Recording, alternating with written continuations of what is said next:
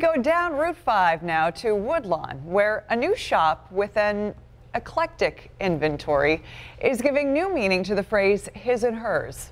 7 Eyewitness News reporter Mike Randall reports. In case you've forgotten what they look like, that's a record.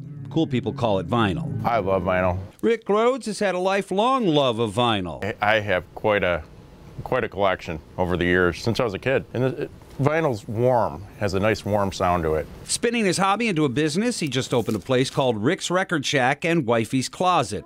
Janice is Rick's wife. Rick calls me wifey all the time. She has a store too. Actually, her store is in the same place. Records over there and everything else over here. Clothing and jewelry and purses and shoes. Janice says her experience is that records are a man's world. Men can spend hours and hours on records. So she decided to provide something for the ladies. What girl doesn't like shoes, jewelry, purses? The clever couple has created a cool shop that appeals to men and women and dog lovers. That's Elvis. He dances. Hey, dance. Good boy. Rick says the #1 customer for vinyl these days. Believe it or not, millennials.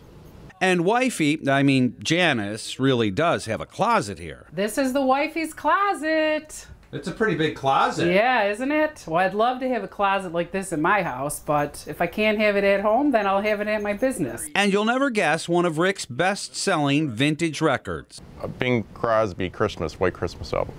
Isn't that amazing? That is amazing. I stock up all year on them and I saw them on eBay. And just to prove his point, he pulled out a few copies. Look at all these things.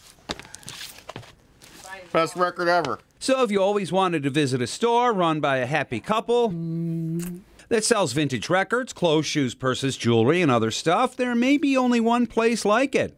It's called Rick's Record Shack and Wifey's Closet. In Woodlawn, Mike Randall. Vinyl is final. 7 Eyewitness News.